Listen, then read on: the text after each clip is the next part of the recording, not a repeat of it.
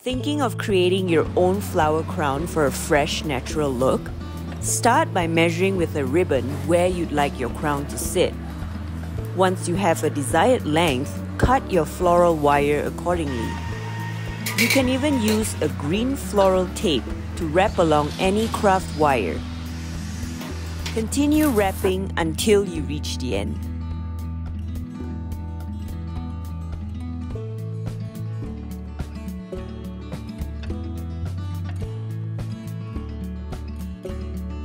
Create a loop on both ends, which will then be used to secure ribbons to tie your crown together. Test the crown to make sure that it sits comfortably on your head.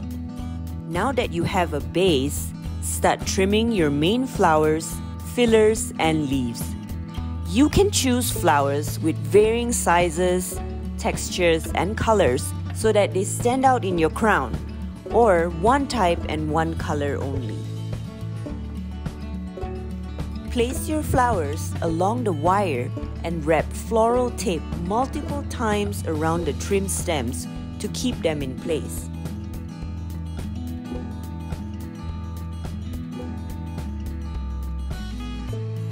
Using the same technique, work your way until the entire length of your wire is filled.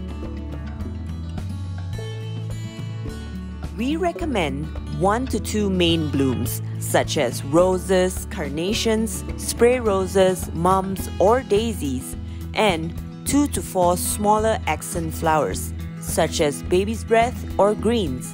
But be careful not to use too many large flowers, or your crown will be too heavy and oversized. Place your finished crown and have fun. Since it's custom fitted for you, it should fit perfectly on your head, or you can secure it with some bobby pins.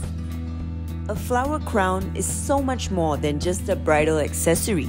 It can be used at baby showers, birthdays, music festivals, or any occasion to fulfill your fairy fantasy. Thanks for watching.